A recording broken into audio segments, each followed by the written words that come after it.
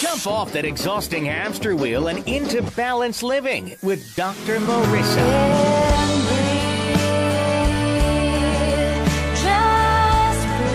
Her mission, to be a beneficial presence on the planet. Her purpose, to be your personal advocate, to live, love, laugh, learn. Her life motto, don't die wondering. Take back your life with Dr. Marisa Fay on ubnradio.com. And welcome. My name is Dr. Marisa, also known as the kinder, gentler Dr. Laura. And you are listening to this week's episode of Take My Advice. I'm not using it. Get balanced with Dr. Marisa. So I would like to introduce you to someone who works with me in this field called balanced life coaching or life coaching, on talking about our dis-ease with life and how we can improve so that we become more at ease with who we are, how we look, what we have, and all of that is in this thing called life. Brenda Williams is a board-certified professional coach and energy leadership master practitioner who helps individuals and businesses be more, do more, and have more so that they can live a life filled with more happiness and success with less stress. Please welcome to my studio, Brenda Williams.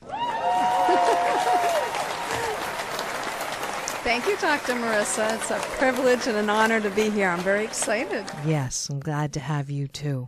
And it's our business. This is a relatively new area, right?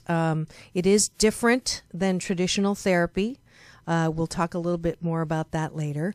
And it does seems to deal with the theme around how do we remedy life disease? How do we get out of things that seem to consume us, that obviously consumed Robin, this feeling of not wanting life, not being happy with our lives, not liking or accepting or seeing a value what life is exactly as it is. So tell me a little about what you do and what kind of people come to you and why you're interested in this. Well, I'm interested in this because it changed my life. You know, many years ago, about 15 years ago, I felt like I was lacking meaning and happiness. And I went on a journey of self-discovery myself when someone said to me on the beach in Cancun, "Brenda, what is your purpose in life?" And I didn't know the answer. And I was doing well. I had a great career. I was making good money, traveling the world, but something was missing. And you're so right. We get caught up in the lifestyle, especially in sunny California. You know, having more, wanting more. We got to look good. We got to make more money. We got to have the bigger house. And you can really get caught up in that. And so many people that I talk to end up finding they're not happy because they work so hard. Yeah, and it's one of those, that book, if you grow up in the book according to Cinderella, right, you think that if you follow, and the book according to our society and the magazines and the TV and the media, that what is the purpose of life? The purpose of life is to go to school, get a job, have a career, meet someone, get married, have children, have a nice car, have a nice house, have money for travel, be comfortable, have an airplane, have some kind of notoriety, have some kind of fame, be a rock star or a movie star, and you'll live happily ever after, right? So and true. and what an exactly proof that does not bring you happiness. And I'll take that a step further. When we're in school, we're not taught anything other than go to school, be a good kid, get good grades. You learn math and science and English and all those essential skills to growing up and working and living. But you don't learn life skills. Yeah. You're not taught what emotional intelligence is and becoming self-aware and finding that inner peace and that happiness within yourself. Yes. It is a big disconnect in the school system. Yes. And look at Robin Williams. He had everything according to that Cinderella, right? Exactly as I described, and obviously he was not happy. Correct. And I have many clients who make upwards of $2-3 million a year. They have all of those things and they are not happy. I know people who have nothing and are happy.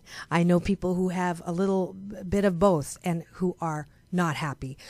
So what is happiness? What is this thing called life? What does it mean to be happy?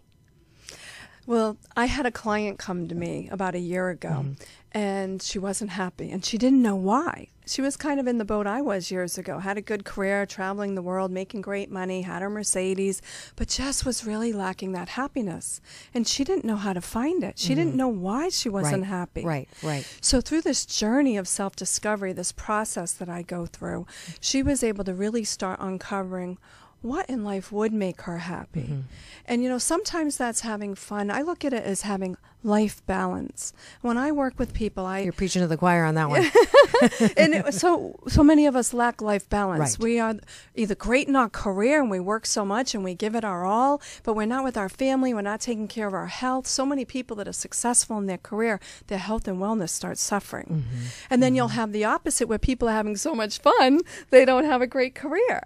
And so if it's not a balanced life, you're lacking a lot of happiness and inner purpose, inner being, connecting with your essence. So when I work with people, we work through the wheel of life, and it's like a pie. And I look at it as having your spirituality, your relationships, your fun, your health and wellness, your career. It's having the balance. And for many, they focused in one or two areas. Right. And they have forgotten the rest. Right. So it's really going through a discovery journey of what's missing in those areas. What would get me excited and enthusiastic about life? Yes. What makes you laugh? Exactly. You know, what makes you feel alive? And you know, when I heard that Robin had taken his own life, and I looked at how much of his happiness was based on, you know, making people laugh and feeling like, I love making people laugh. I love feeling laughter come on to me. It is one of my joys and pleasures of life. But what I can remember trying to define my own happiness on how I made others feel. So I felt good when others felt good. So I validated myself by how I was making other people feel. And that's a very slippery slope. And my guess is that's one of the factors, and there's many factors of Robin's unhappiness that I will never know because I'm not him. But I'm guessing from a fellow entertainer, I love to entertain, that if I only base my happiness on how I can make you happy, that I get myself into trouble because I'm constantly looking for the outside validation and approval. So when you're talking about that self-discovery and what makes me happy, that has nothing to do with you. I think that there's a key component, and that's one of the reasons why I like your approach, is you do balance that with, you know, I used to say, gosh, if I could just feel half as good about myself as other people say I'm as good at. So if I could respect myself just half as much as people respect me, I'd be golden. Because no matter what I did, as you were saying, you know, you're successful in the outward. You've made you do the things that you put as a goal for yourself, and you've achieved those things, and you're still not happy. It's that when can I validate myself? When can I say, you know what, you're pretty good. You're not, and I call it that swing. People have heard me say before, where I found myself similar to you back in '85. I can remember in '85 I was supposed to get on faculty for the UCLA training laboratories, and so I had to go through the same thing myself in order to be able to teach it. And I can remember my mentor, Dr. Fred Mazurek, saying to me, "Are you happy? What makes you happy? Do you feel good about yourself?" And I had to stop and I said, I don't know. No, I don't. Because most of the time I feel when someone compliments me, I have this little voice that says, you're really not all that. Right. You're really not. And no matter how much good I did or how many things I achieved, I would say, yeah, but you don't really know me. So I'm a piece of shiitake. I feel like a piece of shiitake. And then I would go to the other extreme, right? When someone would compliment me, or I would do something well, or I would be recognized, or I would see someone and I'd criticize them, I'd go, oh, I'm pretty hot shiitake. Right? So I lived my life on that. I'm hot shiitake, and then I'm a piece of shiitake. I'm a piece of shiitake. I'm a piece of no matter what. And that is a horrible, horrible way to live. Well, I call that, I work with people on their energy blocks, and there's 4 of them. And one of them is what I call the gremlin, the inner critic. And it's something most people aren't aware of. It's in our subconscious mind. Yeah. And it's that piece that'll say, you can't do that. Who are you kidding? Why would you even go for that? You don't have enough experience. You don't have enough knowledge. Yeah. You're not pretty enough. And people will listen to that voice. Yeah. I call it the liar. Yeah. And sometimes it whispers and sometimes it screams. Yells. But Absolutely. it can hold people back tremendously. Yeah. So helping people understand, what is your inner critic? What are you hearing? What are you telling yourself in your subconscious mind is transformational when you start being aware of it. Absolutely. Absolutely. You mentioned 4 blocks. Tell me the other 3. Well, limiting beliefs is a big one. And they're the beliefs we create. It's based on our childhood, the experiences we had, the events, what our mom and dad told us was right or wrong, good or bad, what we learned through experiences, what our teachers taught us, what we had happen to us in school. And we start creating this belief system. And it becomes who we are. And we're not even aware of it. We're just on automatic pilot. And it makes us tick. And it can hold us back. Some of those beliefs are great, but some of them don't serve us. You're right. And we will stop trying things because we don't believe it's possible. Yeah. I call them BS. That's a good word for it. Right? Belief systems are BS. I love that. Yeah, bullshit. So, great. You're singing my tune, sister. So, third block?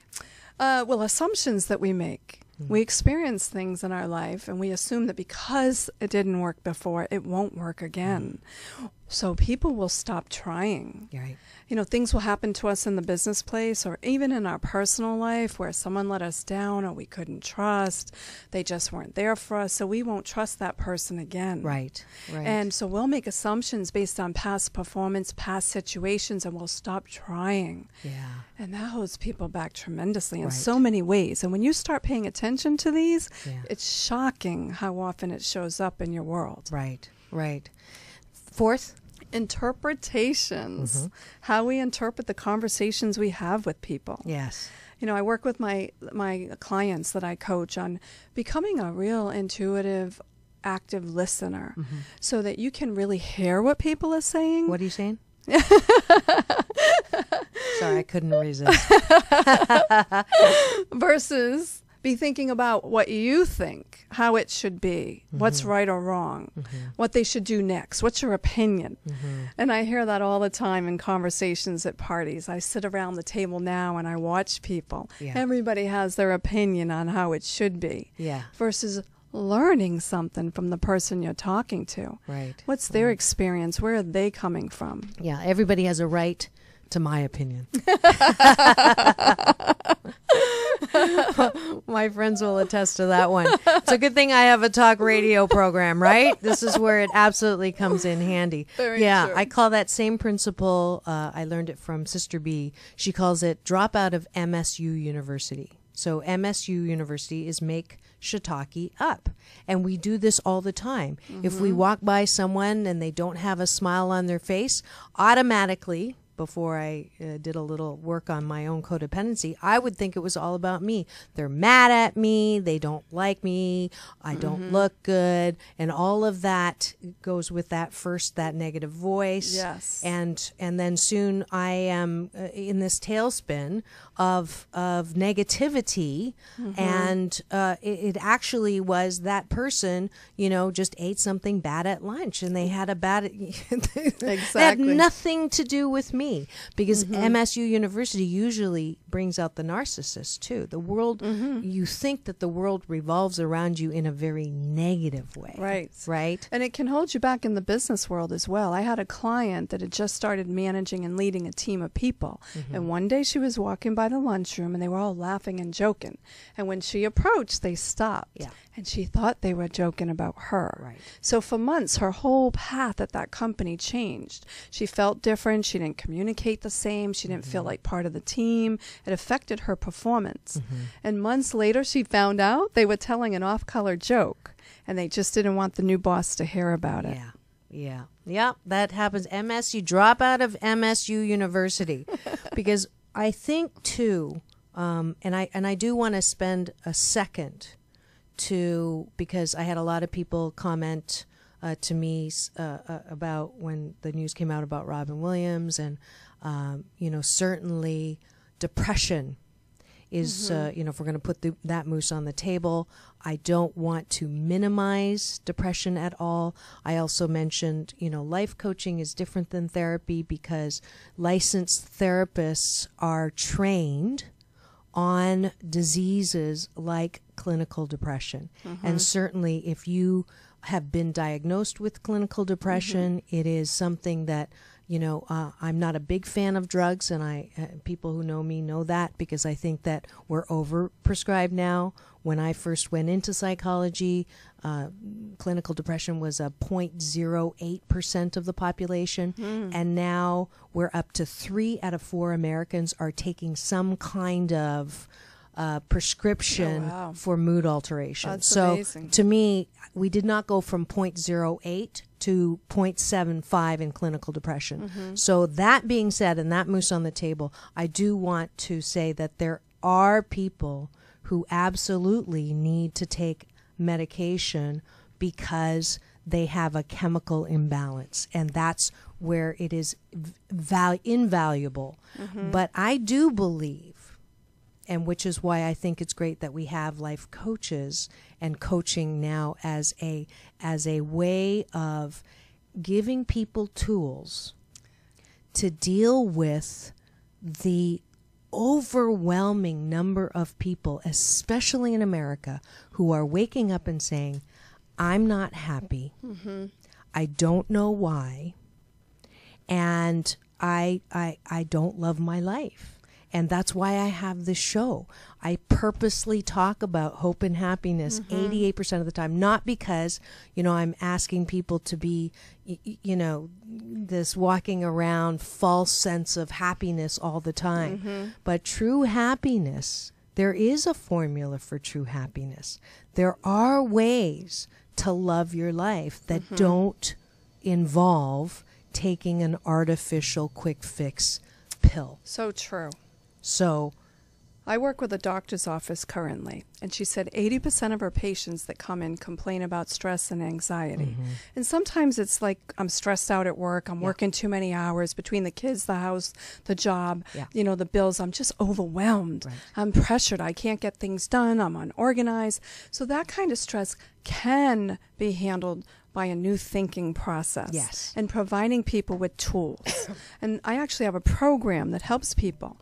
It provides an assessment so they can determine what is their thinking process, what are the emotions and feelings they attach with those thoughts, what are their hot buttons and their trigger points that pop up without them even realizing it.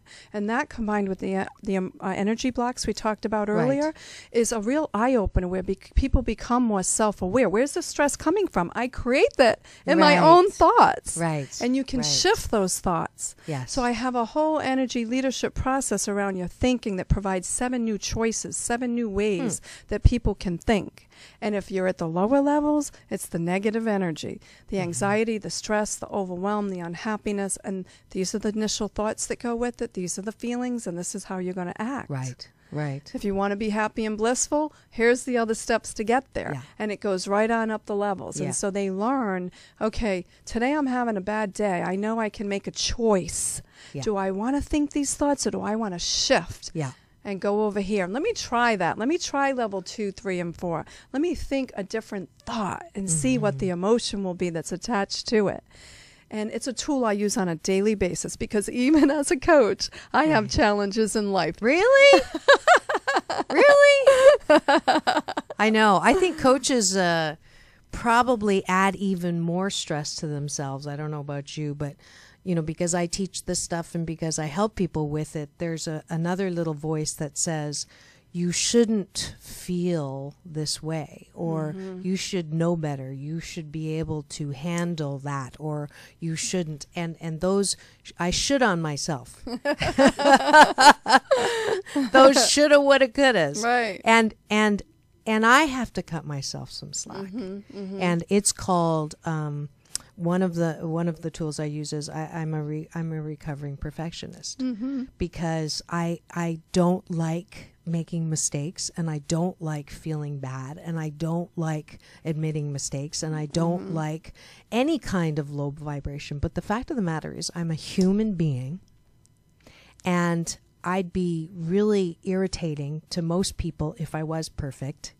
I still want to be perfect, and I have wonderful support systems of people around me who remind me that it's okay to not be perfect. It's okay to, you know, be human and make mistakes and have an apology. So I don't know about you.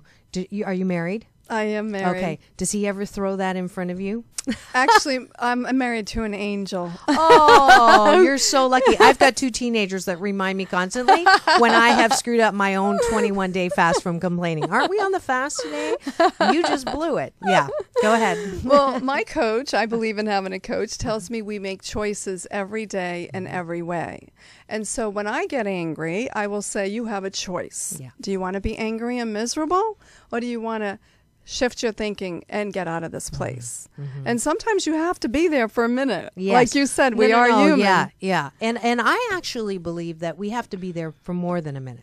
I have this thing called I'll be back in 2 and 2, right? Remember Chuck Woolery and the Love Connection? So I believe that I cannot be fully happy unless I fully express that which I am feeling in the moment, Right. and then I can release it, especially anger, especially irritation, especially I allow myself the luxury of 2 minutes of resentment every month because I just need to, you know, have that and have it out. And my Right. kids know exactly when it is with my husband, who's an easy target, but most of the time I'm not. But it is because I give myself permission to vent. And so I talk to 2 people for 2 minutes, 2 times, and then I'm not allowed to come back to it. And that helps me stay in the happiness. So because negative energy takes up more volume than positive. Very true. And so if I don't release it, it builds up. I feel the same. Right? Yeah, I was coaching someone just this week who came in and she said, I'm known as the peacekeeper in my family. And she said, so I'm always keeping the peace and I'm always going along with what everybody else wants, and it's never about me, it's always about them. And she goes, and then eventually it just builds up inside. And one day I'll just blow my stack and they wonder what happened to her. Right. And so people will keep stuffing that under the carpet. And there's a lot of reasons. They're not comfortable having difficult conversations. They don't know how to set their boundaries, the fear of being rejected, and they don't stand up for themselves. Yes. So these are some of the tools that I teach people. I just released 10 videos. Wonderful. Congratulations. Thank you. And they were on passion and purpose, how to set boundaries, how to release the disease to please, how to have life balance with less stress. And which one do you think was the most popular? The last one. How to have life balance with less stress. It's a big one. It's all Are these over. on? Now, these are, how do we find you? Brenda Williams is sponsoring this show, so thank you for that, You're that we're welcome. able to talk about all of these great things. How do people find you and find these videos? The best bet is to go to my website. Everything's there. And it is yourcoachingsolution.com. Okay, yourcoachingsolution.com, easy. It's spelled YOURCOACHING, no S. Okay, Solution, no No S, S. dot Okay. com. wonderful. And I also have a free 12-week program there. so that people can start their journey to self-discovery and self-awareness. That's great. That provides the tools, the techniques, the self-assessments, where they can look at themselves and discover, how strong is my communication skills? What are my relationships like? You know, they get to look at, what is the fear that might be standing in my way? They learn more about those energy blocks we talked about. Right, right. Great, great. And people can remote use you? Do they have to be you're in Southern California? Yes, I'm in Southern California, okay. but I work with people all over the world on the phone. Great, great. Yeah. So please do check out Brenda Williams and yourcoachingsolution.com. Singular, no plural. And if you've just tuned in, we are talking about life dis-ease and how to have more life happiness on Take My Advice. I'm not using it. Get Balanced with Dr. Marisa. And today is a good day and a sad day. We mentioned the passing of Robin Williams, and I wanted to have a moment of healing peace, taking that deep breath for his family. And for so many people who have expressed their gratitude and their loss in someone who has brought so much happiness into other people's lives. And as I wrote on my Facebook this morning, that I know you're on the other side, Robin. I know you're with my dad. And I hope that you know now, or you will know, just how valuable you are. And that actually that message goes out to anyone who is tuning in right now, anyone who is listening to the sound of my voice, that every single person in this thing called life is a unique and beautiful child of the universe with gifts, talents, and abilities to use in this lifetime. I really love that expression that I learned probably a decade ago, that we are not human beings having a spiritual experience. We're actually spiritual beings having a human experience. And I believe that there is life eternal, and it is my choice to believe that there's so much more than this thing called life. But there is only this thing called life in this way, and that there's many, many beings that want to actually enter this thing called life. And I got fortunate enough, you got fortunate enough to actually come here and feel that only human beings can feel with our five senses. There are other beings around who don't have a body to feel all of the things. And some of those things are sadness, and some of those things are despair, and some of those things are hopelessness. But most of the things that we can feel are on that other side. The joy, the peace, the love, the inspiration, the creativity, the generosity, the bliss, the wonder, that aliveness that only comes with this thing called life. So if you're not feeling that way, if you are feeling, and I have to say, I have felt that I wanted to finish this thing called life. When I was going through my divorce, it was very, very, very painful. When I was going through the abuse as a child, it was very, very, very painful. And since divorce happens to 2 out of 3 of us, and since childhood abuse happens to up to 7 out of 10 of us, then I'm speaking to the majority of human beings when I say it's just a feeling. And if you are feeling that feeling, and if you're at the point where you want to actually end this thing called life, I want you to call the suicide hotline, which my client Chris wanted me for sure to bring up on the show today. That number is 800-273-8255. There is someone on the other end. There's actually probably someone that you can call any number right now that you know loves you, that knows you and loves you exactly as you are. We don't want to believe that. And here's the thing. As I've done this thing called life coaching for the last 10 years, what has been just unbelievable is knowing and talking, and I speak to thousands of people every year around the world, and through the show I'm reaching, you know, close to, I think it's almost 750,000 now in the 111 shows that I've been on. So I know from talking to people that every single person I've ever met has this hole. If you're breathing, at one point or another, you have these feelings that it's like a dark black hole in front of you. And if you feel like you have that dark black hole in front of you, you are not alone. Whatever happens to us, even if nothing happens to us, it's a strange thing. Human feeling, that despair and that black hole.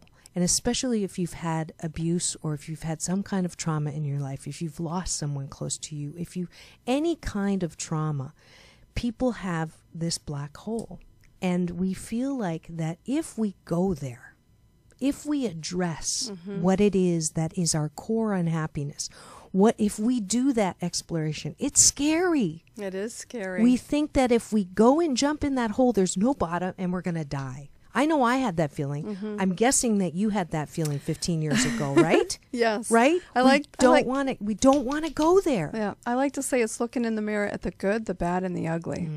Yeah. But once you take that look, you can make a choice who you want to be. Yeah. I don't know anyone who has died from actually going in that hole and exploring. Not going in that hole and giving up, but actually going in that hole, usually with someone like a coach or your best friend or your priest or your mom or someone who loves you, someone who cares about you. And that's the one great thing about coaches. We do care about you, right? Yes. And hold your hand and go down. And what happens is with programs like yours, with programs like mine, with approaches, and there's so many different approaches, but I think the core is to love the good, bad, and the ugly, exactly as you said. Because when you go in that hole, what we find out is it's not limitless. It's not, there's a bottom. There's a bottom, there's sides, those belief systems, those lies, those feelings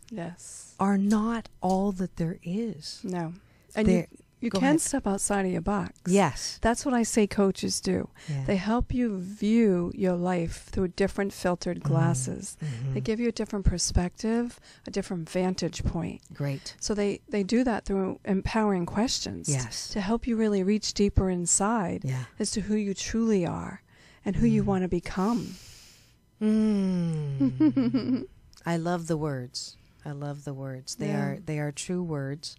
I also liken coaches to, you're still going in the basement, you're still going in that dark hole, but now you have flashlight, right? True. You have a flashlight, you have more than one flashlight, and the more tools you have, the brighter it becomes. And then the shiitake that you find that's down there, you can actually begin to shovel it out.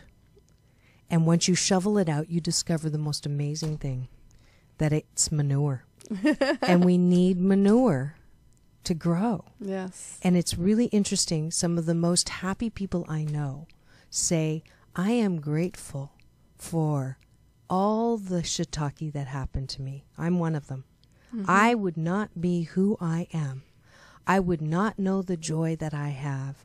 I would not be able to help the people that I do had I not had the abuse, had I had not that difficult divorce, had I not had all of those things that were so painful that I really thought I could never heal from. I promise you, you can heal.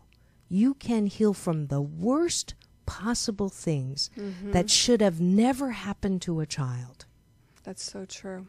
And it makes you stronger. And then you can help others. I've met many people that have been abused, and they say they wouldn't change it for the world because they became a stronger person. And they were able to help heal others. Absolutely. And volunteer their time and helping others overcome those obstacles so that they could grow stronger and move on with their lives. Yeah. It's how you want to use it. How do you want to package it? Exactly. It's that in psychology, I should have prepared to put it on a slide, but the old woman, young woman, I use that in my talks. Do you remember that in Psychology 101? If you look at that picture one way, it looks like an old woman. Oh, yes. Remember that? Yes. And you look at the woman, you see a young woman. Mm-hmm. That's life. Mm-hmm. That's what we're talking about. Yes. You can either see the old woman. Nothing wrong with old women, by the way. But Well, you I'll be can there. see. I'm ageless. Just had that birthday. People ask me how old you are. First, I go, you are not asking me. And two, I'm very proud of it, but I am ageless. I'm having a big one in a few weeks. Are you? Okay. 21, right? Yeah. But it's that we can take the same picture. Mm-hmm. And we can see it any way we choose to see it. Choice is the most powerful tool that we've been given as human beings. And most of us haven't picked it up. I find the people that are the most happy are the ones that are creating their life and looking inside as to who they are and finding that happiness and joy from within. And it can be something so simple, from seeing a beautiful sunset to walking down the street and holding someone's hand that you love. It doesn't have to be that Mercedes and that big house and working and just giving your all to get there. It's stopping and enjoying life, the things that we take for granted. I watched a video the other day that Oprah put out there by a man. His name's called Chris. No legs, no arms. Ah, yes. And that is the most inspirational video in the world to see how happy he is. Yes, one of my listeners wants to have him on the show, and we're working on that, Daniel. Yeah, he's an amazing man. He is an amazing man. He's married. Anytime my clients start going into the victim and marinating in their own poor me juices, my first prescription is spend 2 minutes marinating, see how that makes you feel, and then turn on that video. Exactly. Yeah, it is truly inspirational. To watch someone like that. Yeah, and I like what you said about it doesn't have to be expensive to make you happy, and not only that, I noticed that in my own life, the shelf life of happiness, or that tea life, as we call it, before it expires. When I find happiness, like when I take that first sip of coffee, and I am there with my coffee, and I am one with that sip of coffee, I get so much pleasure. And I can have that every single morning. I know the formula for that. Yes. Now, I won't feel it if I'm not there in the moment. Living in the present moment. Thank you. So much to be said for that. Exactly.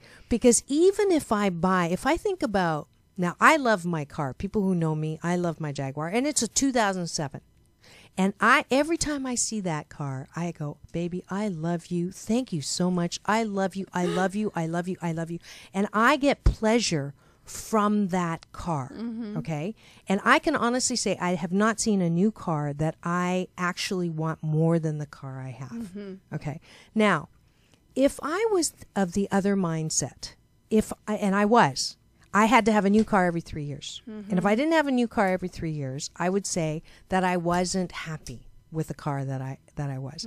And the thing is, what's interesting is, I would get that new car and I would be happy for about a week.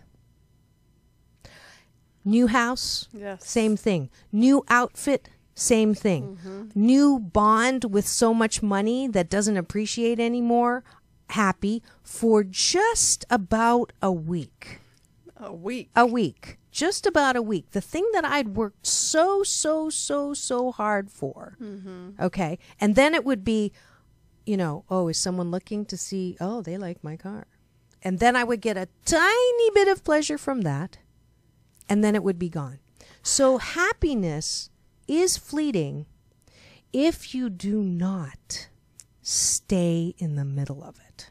That's how I get my 88%. I make sure that I am reveling and juicing and in the center, and just like the Oreo, licking my happiness inside of it. And the present moment is the gift. Right? Because if I'm there, I'm happy. And a tool that I give my clients to use is to focus on the attitude of gratitude. What have you achieved? What do you have?